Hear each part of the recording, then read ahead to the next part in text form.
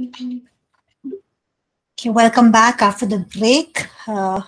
Before we went for our break, we were looking at chapter 2. We'll begin looking at chapter 3 now. It's talking about the Holy Spirit who leads us and guides us and directs us even as we build God's kingdom. So as kingdom builders, it's very important for us to lean on, to depend on, to submit, and to hear, and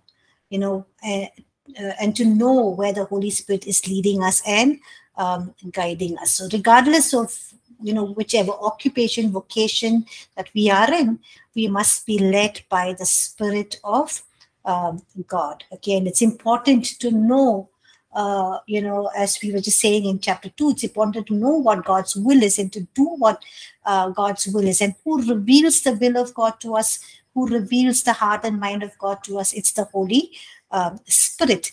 If you look at Matthew chapter 21 verses 20, Matthew chapter 7 verses 21 to 23, Jesus says, not everyone who calls him Lord, Lord shall enter the kingdom of heaven, but he who does the will of my Father in heaven. And many will say to me in that day, Lord, have you not prophesied in your name, cast out demons in your name, and have done wonders in your name? And then I will declare to them, I never knew you. Depart from me, you who practice lawlessness. So, what Jesus is saying, it's possible to do many good things in the name of Jesus, but you can do that, without having a personal relationship with him.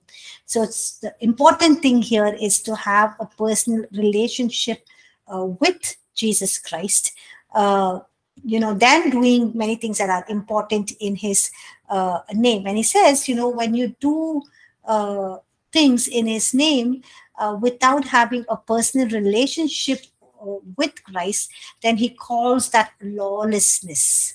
Okay, so what is lawlessness? Lawlessness is basically, anything that's not the will of God, that is not born out of our relationship with him, that is not birthed out of our relationship with him. Anything that we do, which we think is, is God's will, but basically it's our will, it's our choice, it's what is motivating us, it's what is directing us, so whatever is not the will of God and it's not born out or birthed out of a relationship with him, and if it's done in the name of Jesus, then that is lawlessness. So we can do many things in Jesus' name, but it's not necessarily that what it is his will for our life, what he wants us to do. So a priority as kingdom builders is first is to have a relationship with him. Second, it is to know what his will, and then to submit, to surrender in obedience, to do what is his will. And then we will find we will receive the anointing, we will receive the power, and we will flow in the power and the authority that God is giving to us to fulfill that mandate, that calling, the will that he has purposed for our lives. So it's the Holy Spirit who reveals the will of the Father to us here on earth. And Jesus in John chapter 16 verses 13 to 15, he talks about some of the roles of the Holy Spirit, or the work of the Holy Spirit in our life. So can one of you please read John chapter 16 verses 13 to 15, please? John chapter 16 verses 13 to 15. However, when he, the Spirit of truth, has come, he will guide you into all truth, for he will not speak on his own authority, but whatever he hears, he will speak, and he will tell you things to come. He will glorify me, for he will take of what is mine and declare it to you. All things that the Father has are mine. Therefore, I said that he will take of mine and declare it to you. Amen. Thank you, Rosalind. Amen. So here we see that the Holy Spirit guides us, and the Holy Spirit, reveals, takes from Jesus what Jesus receives from the Father. So Father tells Jesus, Jesus tells the Holy Spirit reveals things to us. He tells us things not only about the present, but also what things are to come way into the future, the Holy Spirit reveals to us. Why does he reveal things that are going to come into the future, or in the future seasons of our life, so that we can be mindful of what God is doing in the future. We can receive his word, we can receive his plan and purpose, and we can prepare in advance for what he has positioning us or destined us to do in the future. So it's basically the Holy Spirit revealing it to us in the present, things about our future, so that we can plan and we can prepare. Okay, and we how do we know that it's the Holy Spirit who's revealing this truth, revealing the heart of God for us, revealing the Father's will, telling us things about the future? It says, he will glorify me, for he will take of what is mine and declare it to you. So the Holy Spirit always does things to glorify Jesus. So if whatever we receive, how do we know that it's from the Holy Spirit?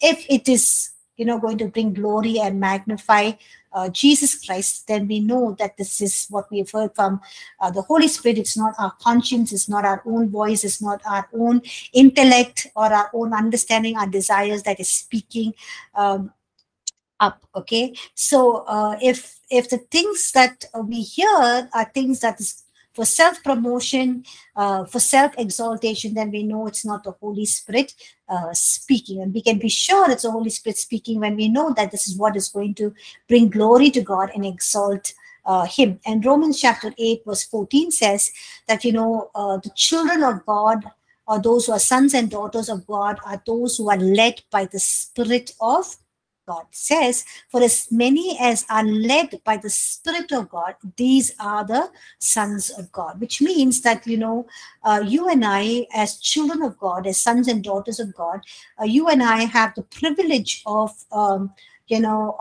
being led by the Holy Spirit.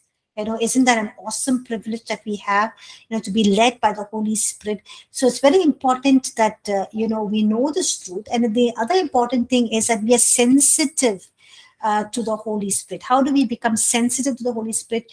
When we are fellowshipping with the Holy Spirit. We always constantly are fellowshipping with the Father, more with the Son, but not with the Holy Spirit. But it's important to speak to the Holy Spirit because he's the third person in the Trinity. We need to commune with him. We need to fellowship with him. We need to tell him, Holy Spirit, lead me, anoint me, give me a fresh anointing today. Show me what you want me to do. What is your will in my life? Or you can just write, say, Holy Spirit, I want to write a plan for the next 10 years of my life. Reveal to me what is in God's heart, the Father's heart. Reveal to me what Jesus wants me to do. Reveal it to me, God. Show me.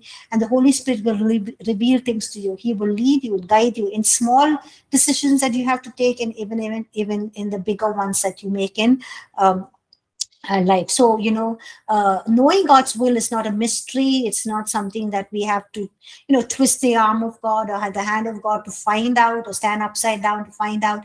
It's not like that. It's the Holy Spirit who reveals the heart and the mind of God. And we must, we must come to that place where we desire to know the heart of God, desire to know the mind of God, desire to know what is his will and plan and purpose. And accordingly, the Holy Spirit will lead us and guide us and help us to do things according to the Father's will.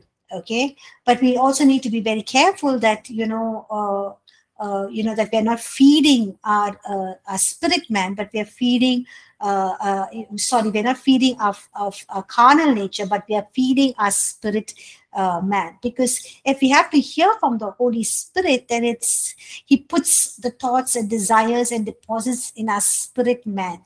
Okay, that is where he meets with us. That is where he speaks to us. And we also need to have clarity whether some of the things that we are doing, whether it's born out of the flesh or our own desires, our own will, our own plans that we have for ourselves, or whether it's born of the Spirit. So John chapter 3 verse 6 says, for that which is born of flesh is flesh, that which is born of the Spirit is spirit. We can't convert that which is born of the flesh into the spirit.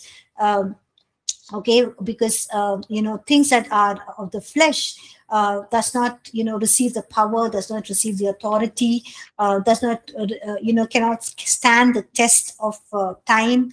We know that every work that we do will stand the test of time, and if it's made up of straw or mud or bricks, it will just easily be burnt by fire. It won't stand the test of time. But we know that when we build according to the spirit, what God wills, what plans for our lives, then it will stand the test of time. It will have lasting impact. It will have eternal values, eternal impacts, and will enhance the kingdom of God and also extend the kingdom of God here on earth. Okay, so we need to be very careful of what we are birthing, whether it's birthing out of the flesh or what out of our spirit man. Okay, very often when we give birth to the things of the flesh, it's done in our own strength, in our own wisdom, our own energy, and we cannot we're looking for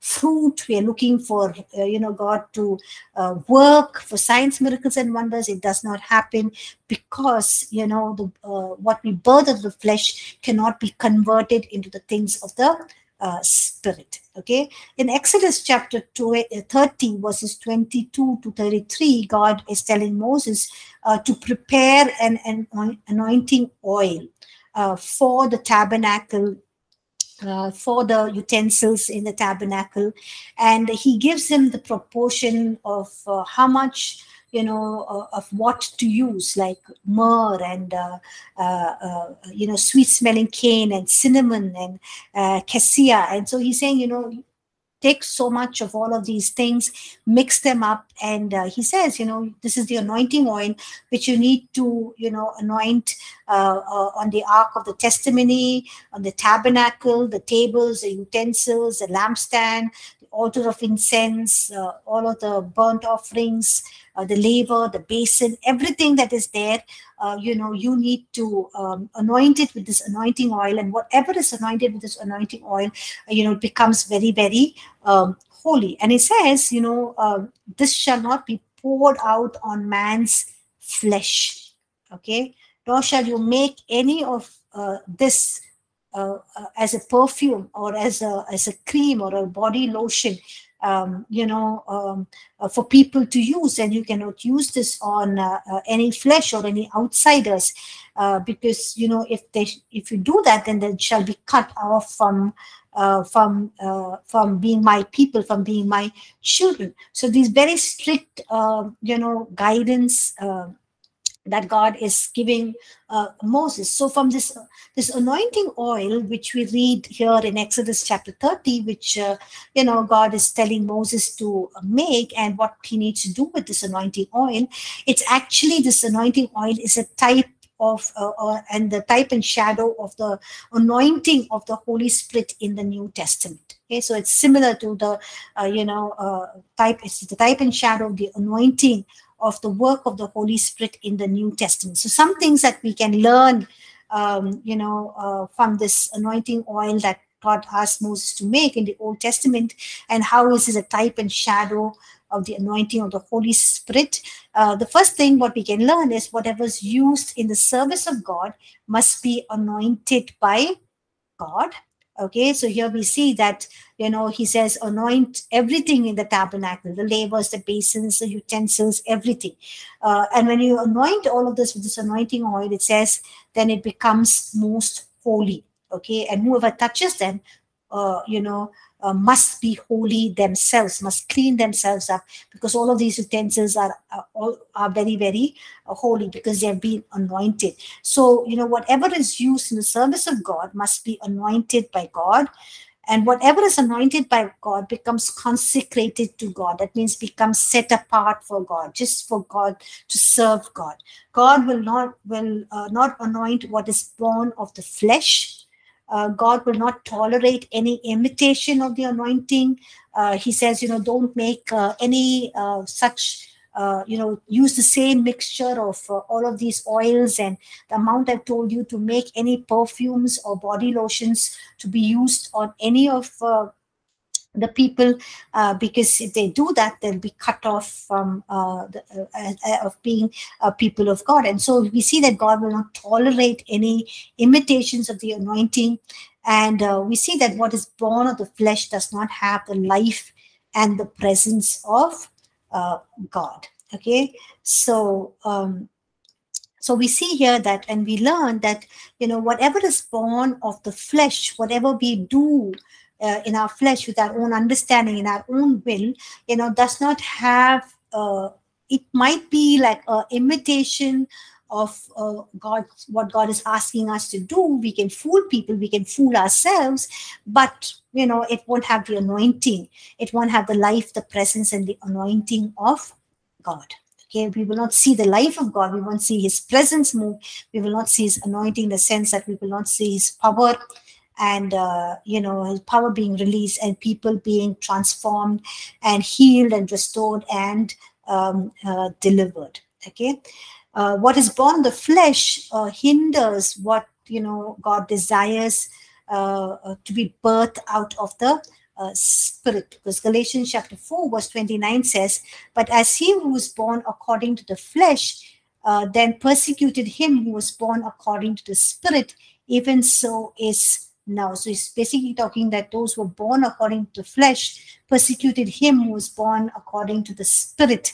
Okay, so it says that the things that we birth in the flesh will be the very things that kind of hinder or destroy the things that we birth in the spirit. That is why it's important for us to feed our spirit man and to starve our carnal nature, because we can't oscillate between the carnal nature and the spirit man. It's just one that will rule or reign. One will be greater than the other. So the more you're feeding your carnal nature, that reigns. The more you're feeding your spirit man, that reigns. So when we are so inclined to the things of the flesh, the desires of the flesh, our will, for us to be glorified, for us to do what we desire, then even if God puts his desire into our hearts, it can be thwarted, or it can be destroyed, or it can be choked because of the desires of the flesh that is speaking out louder, that's craving out louder, that is forcing us to do what our flesh requires us to do than what the spirit is asking us to do. So, most of the time our struggle is not against the enemy, Satan, but it's most of the time, the struggle is in our own bodies. In our own flesh. Our flesh is crying out for something, the spirit man is saying something else, and hence it's very important, who we are listening to, who we are obeying, and what we are doing. In Galatians chapter 5 verse 17, Paul says, for the flesh lusts against the spirit, and the spirit against the flesh, and these are contrary to one another, so that they do not do the things that you wish. Now we know that the flesh and the spirit are in contrast with each other. They oppose each other, and we need to be careful that not only when we're talking about Christian ministry, but any area of our life, that we are constantly listening to not our flesh, not submitting to the desires of the flesh, but submitting to the things of the spirit, desiring to do the things of the spirit. So even when we struggle, we can say, God, I'm struggling. It's my flesh is crying out. It's craving for attention. It's craving for me to do these things. God, just give me the grace and the strength to follow on and do what you are asking me, or what your purpose for me to do, or what is your will or your plan for my life. And we also know that what is birthed out of the flesh will not benefit anyone, because we know it does not have the life of God, does not have his presence or his anointing. In John chapter 6 verse 63, it says that it's the spirit who gives life, the flesh profits nothing. The words that I speak to you are spirit and they are life. This is Jesus saying, he says, my words I speak to you are spirit and they are life. So we know that, the what is born of the flesh or birthed in the flesh will not benefit people. It does not have any power to produce, heal, restore. It can just give. It can be very sensational to people. People can feel motivated at that time. They can feel energized. They can feel excited. They can feel happy. Or whatever, their senses are all motivated, but we know that emotions don't last for long. Okay, they can just step out and they're back into the world. They're stepping back into the world where they face again the same challenges. But it's only Jesus and the Holy Spirit who can bring a transformation of life, and it's the power of the Holy Spirit. So life and power will bring about of the Holy Spirit brings about transformation, and that comes only to the presence and the power of the Holy Spirit that has a lasting impact in the lives of people. So don't do things based on feeling good, or I'm feeling happy, so I'm doing this because the church feels happy, my Bible study group feels happy. People feel happy when they sing the song, not the other songs. But don't do things to please people, to make people feel good and happy. But just sense what the Holy Spirit is leading you and guiding you to do, so that people will be transformed into Christ likeness, and not just be excited and happy, because emotions we know don't last long. Okay, Psalms chapter 127 verse 1 says, unless the Lord builds the house, laborers labor in vain. Okay, unless it's unless the Lord guards a city, the watchmen stand guard in vain. So if the Lord does not build it, then whatever I am building is going to be in vain. Okay, so whatever we might be building can be very grand, can be great. Men can praise us, can give us the glory, but it will not stand the test of time, because Paul says in 1 Corinthians chapter 3 verses 12 and 13 that our works, whether if it's of wood, hay, or straw, these will not stand the test of fire. It will be easily burned. We know that wood, hay, and straw easily burn. So if you're building our foundation, it'd be like a foolish man who builds his house on the sand. When the storm came, it just did stand. But we need to build our house on the rock. That means we need to build our foundation, or we need to build our lives, or what God has called us to do on Christ, the foundation stone, building on His will, His plan, His purpose, and what He wants us to do. Okay, and in Galatians chapter 5 verse 16, Paul tells us, walk in the Spirit and you will not fulfill the desires of the flesh, or you will not fulfill the lust of the flesh. Now, what does it mean to walk in the Spirit? Basically, to walk in the Spirit means to live a life that is sensitive and yielded to the Holy Spirit. We're living a life yielded to the Spirit of God, and we are ensuring that whatever we are doing is what the Holy Spirit wants us to do, and it's not birthed from our flesh. So, walking in the Spirit is not something that we do in different moments of our life, but it's making a conscious effort to walk daily, moment by moment. Every choice that we make, every move that we make, we're making under the guidance and leadership, the influence of the Holy Spirit. And when we begin to walk in the Spirit, that means we are constantly, daily, moment by moment, making a choice to walk in the Spirit. And at times when our flesh is crying out louder, and we are, trying to give in to our flesh, that's when, we can draw strength from the the Holy Spirit, because we are constantly tuned to listen to the Holy Spirit, because day in and day out we're making a choice to listen to the Holy Spirit. So at times when we have to make important decisions and the flesh is crying out loud and demanding our attention, at those times we would be in a better position to crucify the desires of our flesh, because we are drawing strength from the Holy Spirit. And how are we drawing strength from the Holy Spirit? It just does not happen the spur of the moment. It's because we are consciously, we have constantly tuned ourselves to do that. We constantly are in the right motion of doing that day in and day out. And so everything just, falls into place. So it's important that we walk in yieldedness and brokenness to the Holy Spirit.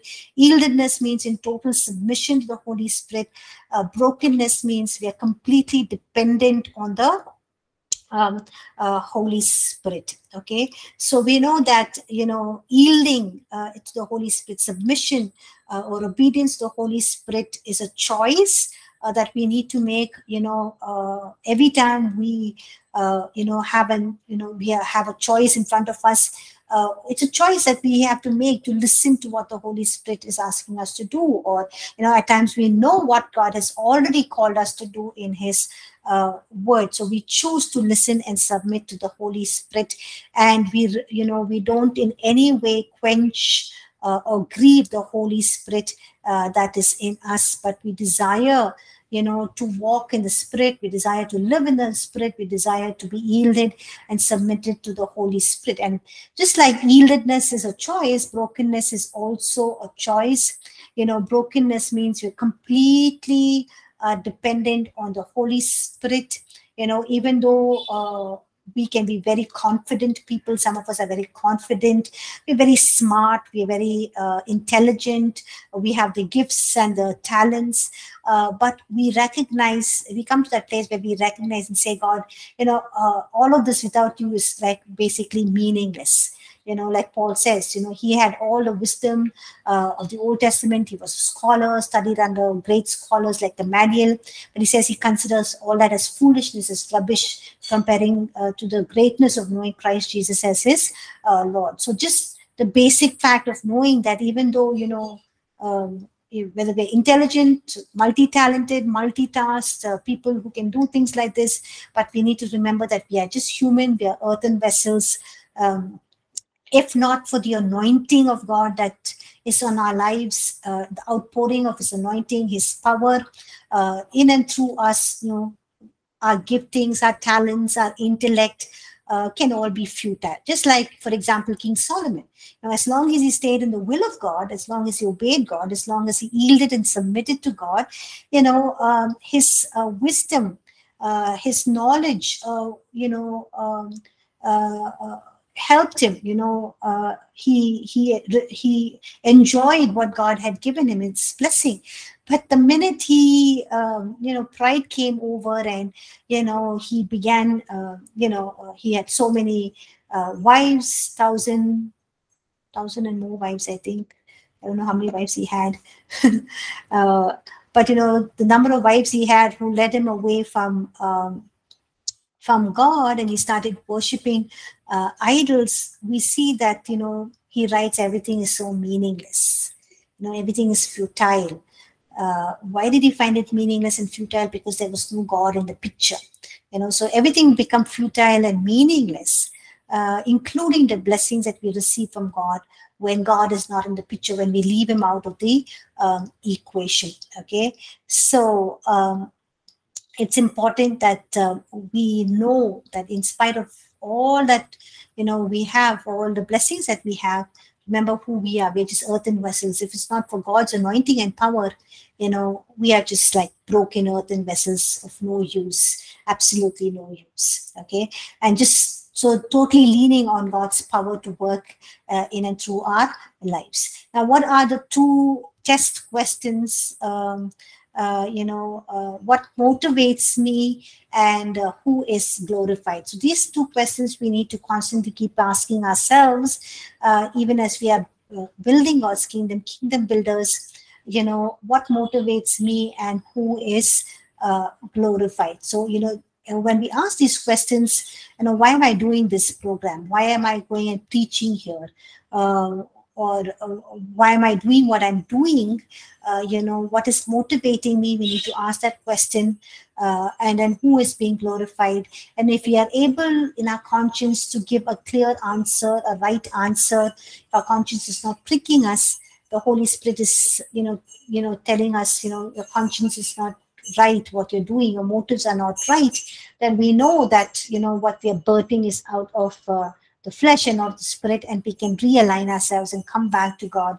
And God is more than willing to, lead us and guide us and help us to be on the right track. Okay, so we need to ask these questions, at different moments in our life, answer it truthfully, and and keep a check on our selves. Okay, the Holy Spirit, even as He guides us into all truth, He leads us into the future. He reveals the will, the plan of God. He also reveals when, where, and how. Okay, so He directs us and leads us when to do what, where to go, and how to go about doing things. He instructs us, He gives us even the details. Okay, so like for example in Acts chapter 8, the Holy Spirit tells Philip, go near and overtake this chariot, and we see that the Holy Spirit leading Philip to the Ethiopian eunuch, and when he goes, near the chariot at the right moment, we know that he's reading from the book of Isaiah, and Philip leads, interprets scripture for him, helps him to understand what he's reading, and we know that this eunuch is, baptized in the water. He accepts Christ, baptized in the water, and then, he goes back and, he takes the gospel to Ethiopia. We also see in Acts chapter 10, we see that when Philip, he has this trance on the terrace, he's waiting for food to be prepared, he's very hungry, and the trance that he has with this white sheet with all the unclean animals, and God says, get up and rise up and kill, and Peter says, how can I eat them, they're unclean? And so God says, don't call what I have created clean as unclean. And then he says, there are people waiting for you, there are men waiting for you downstairs, 3 of them waiting for you. Go down and don't ask any questions, just go with them. And so Peter goes with them, and God leads him to the house of Cornelius, who's a Gentile, and we know that Peter shares the gospel with them, and as he's preaching the gospel, people are cut in their heart. That means they realize that they are so sinful, and immediately they may have confessed their sins, whatever, but we see that even before Peter finishes sermon and led them to an altar call, they start speaking in tongues. And then Peter realizes the whole trance he had and what God showed him, and because he was just basically giving him a direction, a cue, telling him that it's the baptism of the Holy Spirit is not only for the Jews but also for the Gentiles. So here we see that the important works of God, how Philip shares the gospel, and how the gospel is taken to Africa, and also how the gospel is being proclaimed for the first time to the Gentiles. All of these monumental things in the growth and expansion of God's kingdom, how He's fulfilling His plans and purposes. We see that Holy Spirit gives instructions, but it's just very short instructions, simple instructions, and when it's obeyed, you can see how the immense power it has to extend God's kingdom, and the power it has to impact eternity. We also read in Acts chapter 13, when the disciples were fasting and praying, the Holy Spirit said to them, set apart for me Saul and Barnabas for the work of God. Okay, so then having fasted and prayed, the disciples laid their hands on Saul and Barnabas, and released them for the work of God. Okay, so we see here that, the Holy Spirit also called out Barnabas and Saul for ministry, and they were sent out by the Holy Spirit. So we see that, the Holy Spirit even calls people out of the congregation to do specific works. When he does that, we need to be discerning. We need to release people into the work that God has called them outside of our own local church and ministry. Just bless them, release them, so that people can obey what the Holy Spirit is leading them and desiring them to do.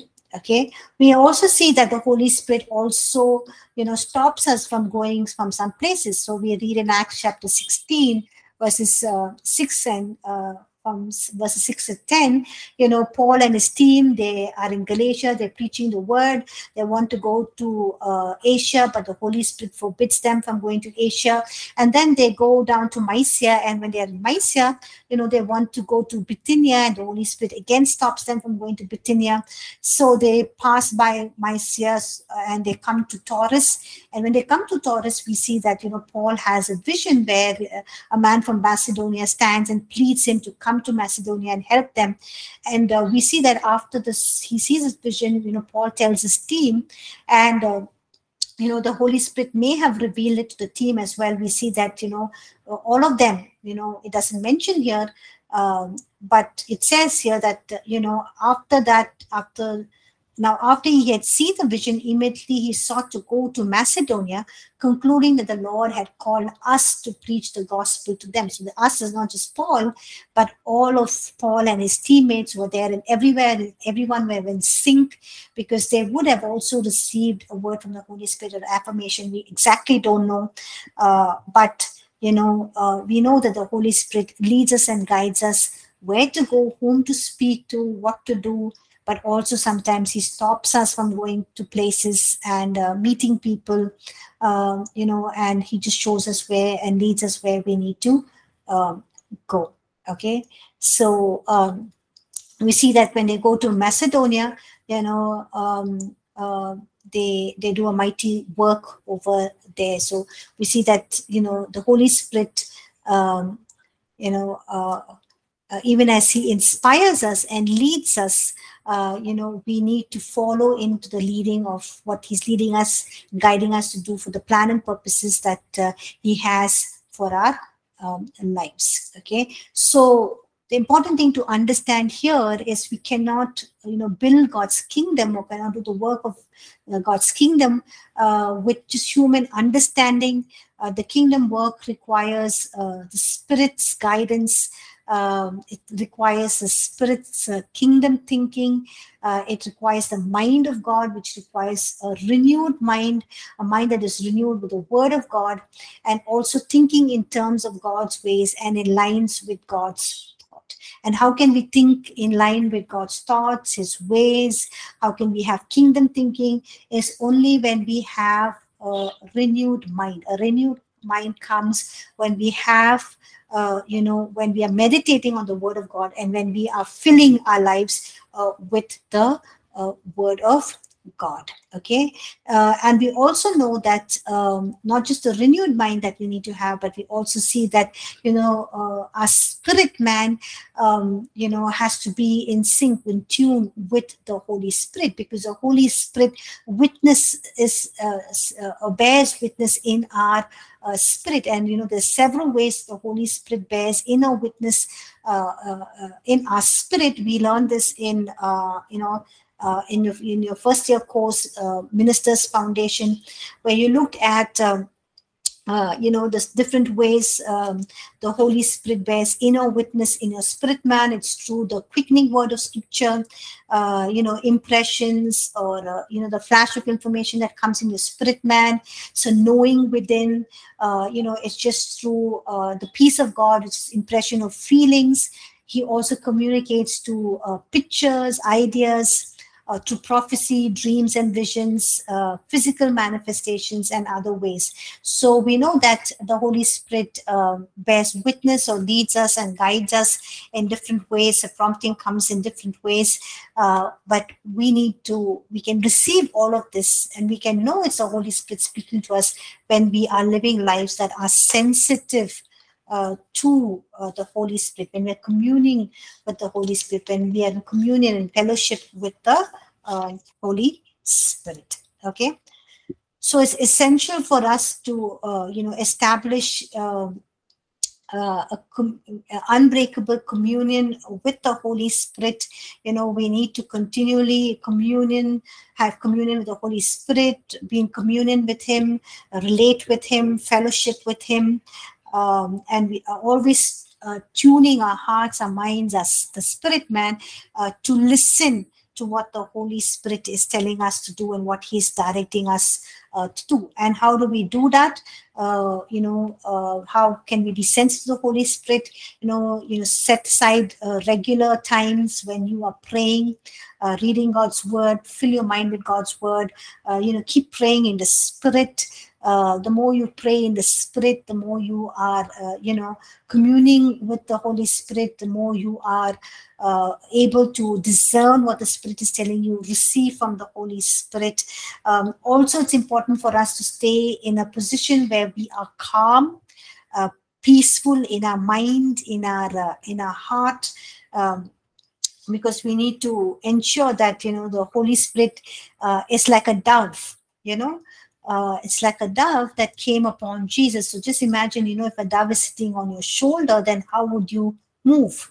You won't be rash, or you won't be moving fast, or you won't be agitated or irritated or screaming or shouting, or banging things, or, being throwing things in rage or fits of anger. You basically be very calm and composed and be very, very careful in every moment, because you don't want to disturb, the dove that is sitting on your shoulder. Okay, so the Holy Spirit is like a dove, that's resting on those who walk in peace. So sometimes we can say, no, why am I not able to hear the Holy Spirit? It's because some of us are so overwhelmed. We are so anxious all the time. We are so worried. We are just running from pillar to post, from one thing into the other. Our mind is so blocked with so many things that we need to do. We are not just calm and composed and quiet in our spirit man, and when we are not, we can't hear the Holy Spirit. The Holy Spirit is very gentle, very calm, very peaceful. We need to come to that mode where we're peaceful, gentle, quiet, to listen to the Holy Spirit. Okay, and the other thing that we also need to do is we need to maintain a heart that is pure, live a life that's pure and holy in God's sight. Our motive should be holy and pure, because the purity of our heart actually influences our revelation of God. Because Matthew chapter 5 verse 8 says, the pure in heart are those who will see God. Okay, so you're saying that, hey, I don't receive these revelations from God that other men and women are able to receive. It's maybe we need to check whether we are pure in our hearts, in the way that we're living our lives, in our thoughts, in the motives why we are doing what we are doing. Okay, so when we are not pure in our hearts, then even our very idea of who God is, His nature, His characteristics, what He's doing in our lives can be very tainted. It can be a tainted picture. It can be a skewed image. It can be something that is leading us away from the truth, diverting us away from the truth. It can tell us, God is partial. He does not love me. He does not care for me. He's forgotten about me. And all that is the lie. Why? Because our hearts, our motives are not pure, and it's not aligned to God's will. And what we are doing is not the right motives with what we are doing. Okay, so the Holy Spirit is holy, and hence He delights in us being holy. But the moment we sin, it grieves and breaks the heart of the Holy Spirit. It grieves Him. Okay, so we need to set apart ourselves to be holy, to be godly. That's when we can listen to the Holy Spirit. And the key to maintaining the right fellowship with the Holy Spirit is unity, maintaining the unity among believers, unity in our relations that we have. And we can maintain unity only when we walk in love, when we love people with the way Christ loved us. And 1 John chapter 4 verse 16 says, God is love, and he who abides in love abides in God. And we cannot walk in him or walk in the Spirit if we are not walking in love. Okay, so when Paul writes about all the gifts of the Spirit, he says, but pursue love. He says, above all this, pursue love.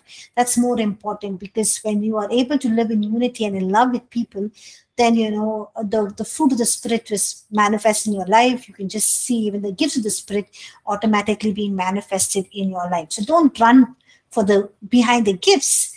Yes, you desire the gifts, but more than that, desire the love for God, desire a passionate love for God, and out of that love flow in love for people that you are relating to. And then when you do that, you will see that the gifts of the Spirit will be automatically released in our lives. Okay, so it's essential to discern also the Spirit's timing. When the Spirit is doing what, we need to discern that. The Holy Spirit told Philip, go near and overtake the chariot, and when he obeyed, we know the outcome of it. So even as the Holy Spirit speaks, sometimes he'll ask us to act on it immediately. Sometimes he will tell us that we need to wait on him, take time to pray and fast, and then act on his instruction, like we looked at in Acts chapter 13, where they fasted and prayed, and then the Holy Spirit told them lay hands on, set apart Saul and Barnabas for the work of God. And that's what they did, and they did that after fasting and praying. So when the Holy Spirit leads us, sometimes it will be immediate action, sometimes we just receive it in our spirit man, but the Holy Spirit wants us to prepare by just praying over it, waiting for more leading and guiding of the Holy Spirit, and and then act at the right time, at the kairos moment. Okay, it's also important that we pray in the Spirit, because praying in the Spirit helps us to understand the purposes of God. Okay, 1 Corinthians chapter 2 verses 9, 10 and 16. Can somebody read that, please? 1 Corinthians chapter 2 verses 9, 10 and 16. Can anyone read that?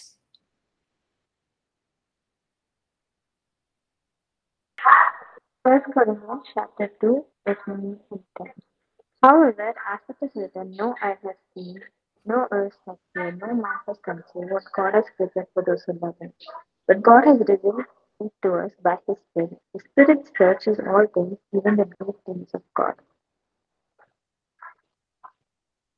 Thank you. Verse 10 and 16. 16 also you read 10. Verse 16, please, Jeffina. For who has known the mind of the Lord, that he may instruct him? But we have the mind of Christ. Thank you, Jeffina. So here it says that, it's the Holy Spirit that reveals to us the things of God that God has prepared beforehand, even before the foundations of the world, things that God has prepared for us. This is the Holy Spirit who reveals it to us. So the will of God, the purposes of God for our life is not a mystery. The Holy Spirit reveals it to us.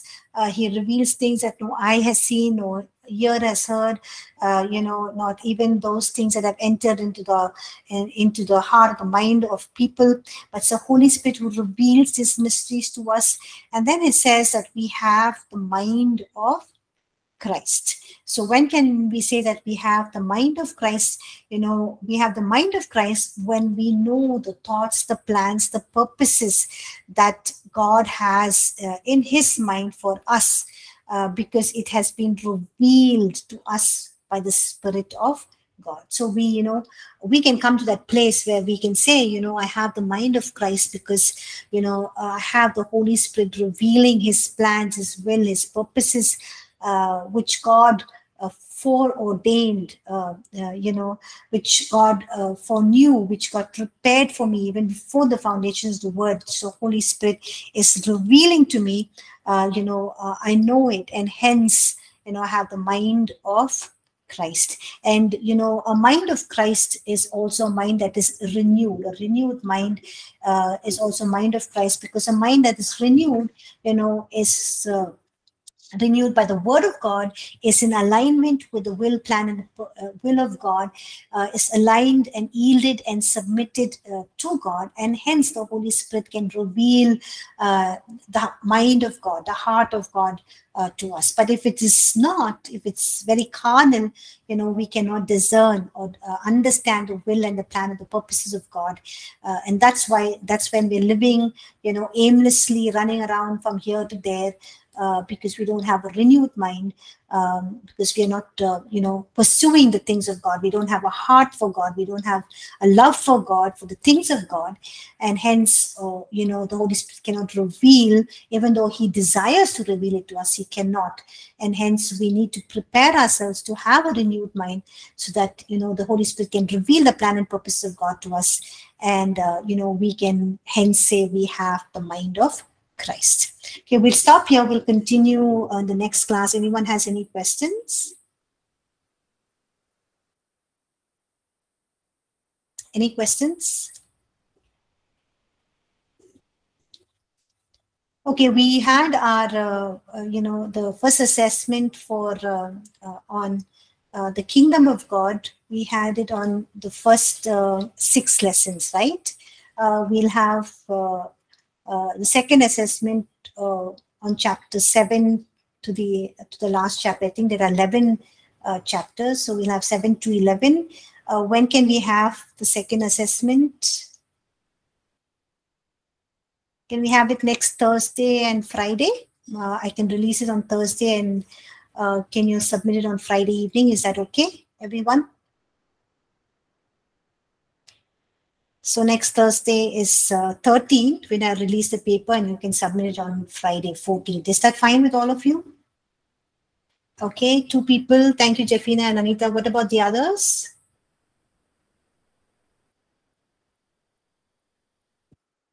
Okay, thank you, John. I think let's get 2 days to do the assignment. Sorry? Let's get 2 days to do the assignment.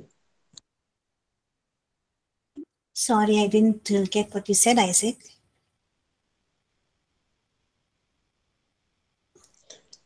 I'm suggesting that we get 2 days to do the assignment. This is not the assignment. This is an assessment that I'm giving on next Thursday. Is that okay? Yes, no? Pastor brother is asking 2 days to complete it and submit. Okay, you want 2 days to do it. Okay, got it. Thank you. Sorry, Isaac, couldn't understand. Yeah, okay, so then maybe Friday and Saturday, is that okay?